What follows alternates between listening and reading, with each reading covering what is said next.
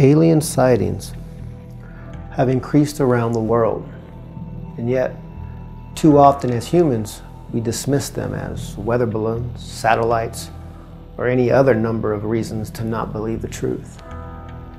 But one truth that can't be denied is the uncanny resemblance of alien petroglyphs from around the globe.